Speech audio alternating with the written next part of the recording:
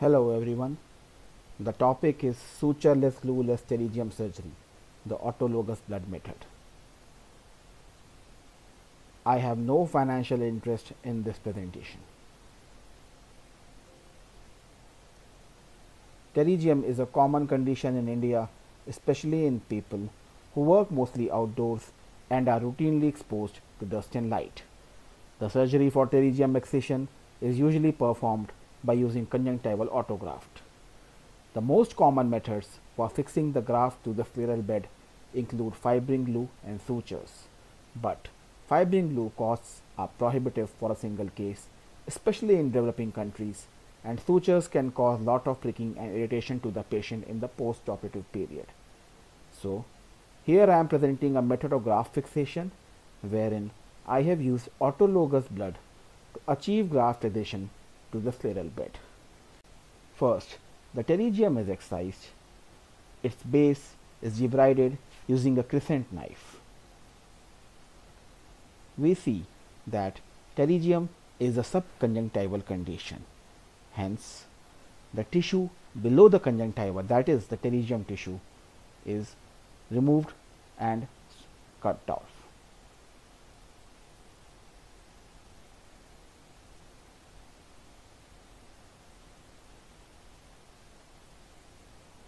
Here I have used two forceps to separate the subconjunctival tissue from the conjunctiva. Now, using the algae brush burr, we polish the cornea and scleral bed.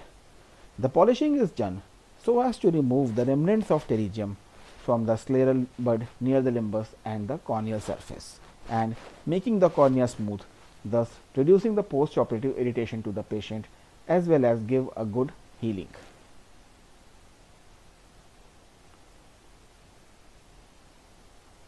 Now, the conjunctiva around is pulled in to see if any irregular margins are there. The subconjunctival tissue is excised properly again, and now the graft is prepared.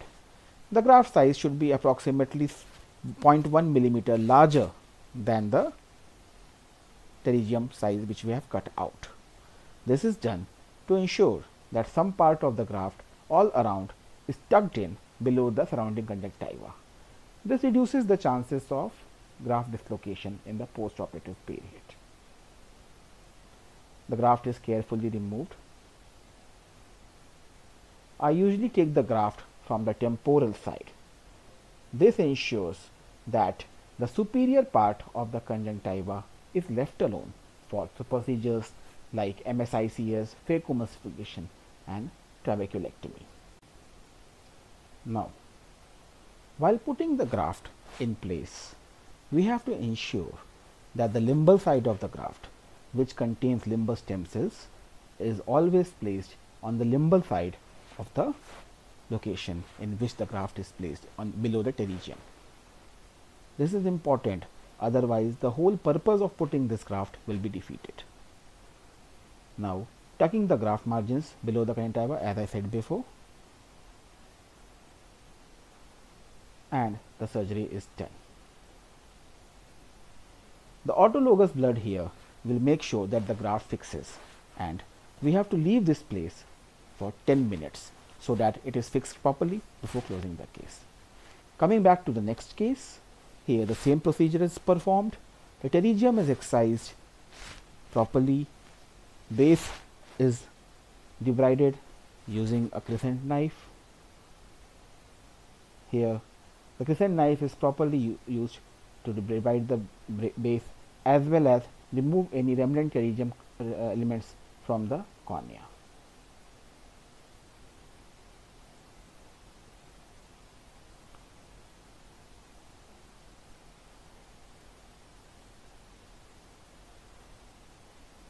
Some dense pterygium tissue is adherent to the cornea, hence I am using a scissor to cut that off.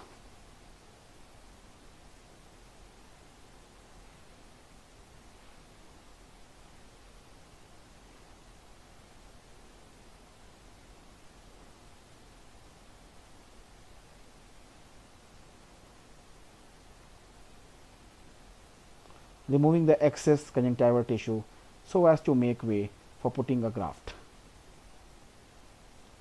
Removing the subconjunctival pterygium tissue. This reduces the chances of recurrence by cutting out that subconjunctival pterygium tissue.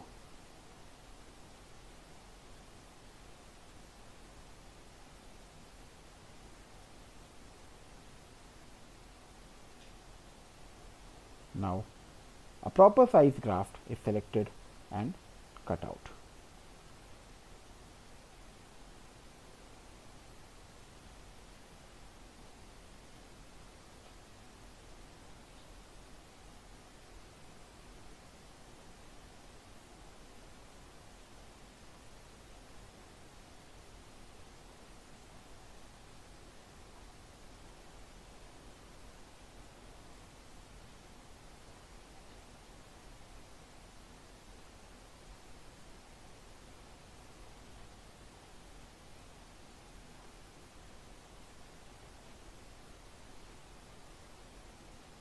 The bed and surrounding area is dried.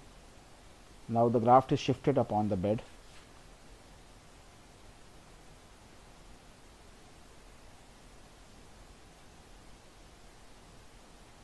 And tucked below the conjunctival margins.